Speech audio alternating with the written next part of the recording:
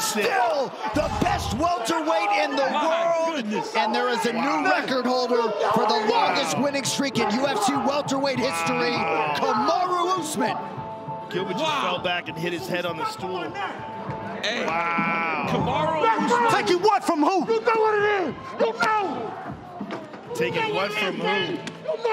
And I gotta say, if you thought the win over Colby Covington felt good, DC, That is even more impressive.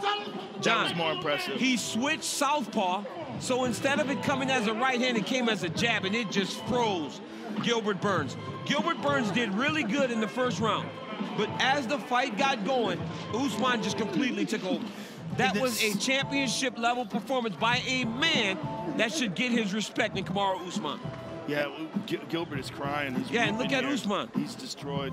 Overcome with emotion, bided his time, did Gilbert Burns, waited 6 years to get himself into a championship setting in the UFC, and started strong tonight, but it did not go his way. And his longtime friend, former training partner, Kamaru Usman, watching intently. I think most fans around the world are excited to see these two athletes embrace here. And Gilbert Burns is going through it. You know, I can speak to the emotion of this moment. You know, whenever you work so hard for something and think that you have the stuff, and it just doesn't work out. Who's next? I mean, here's the question. Who's next? Leon Edwards, I mean... Yeah, but Leon Edwards hasn't had a fight in a long time. I mean, he was supposed to fight. It keeps getting rescheduled. Hopefully he can get a fight coming up, because Usman needs someone new. And look, man, let me tell you something, Joe. I don't know how a guy that's been as dominant can be underrated, but Kamaru Usman's still underrated.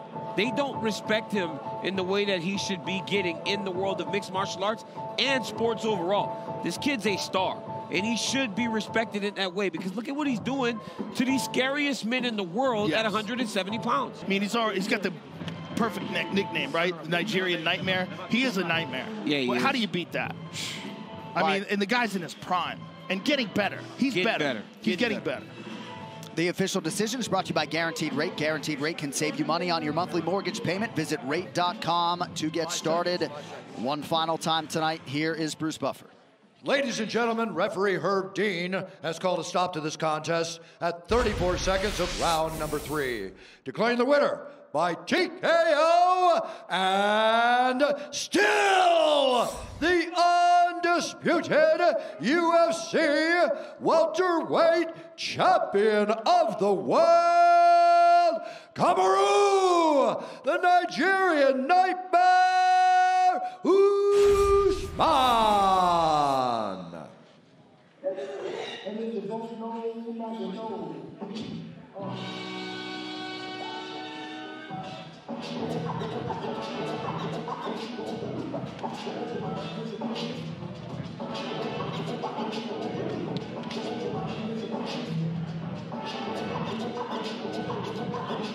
Man, these guys. This is private. This is between these two men, but I would really love to hear what they're saying. I can only imagine this is very emotional for both guys. Happy it's over, and hope they go forward in their relationship. But you watch NBA players raise their jersey. That's one of those moments, right, where you don't get to hear the words. That's for Gilbert and Kamaru. And hopefully the words that were said in that moment allows for them to go forward, rebuild whatever gap may have been caused in the build up to this fight. And the champ stays the champ. Well, you know, the good thing is it never got disrespectful. It was Not always competitive, but it never got disrespectful. You know, they're just competitive. You know, Gilbert wanted to be the champion, and now he knows. Now he knows. There's levels to this game, and man, come on.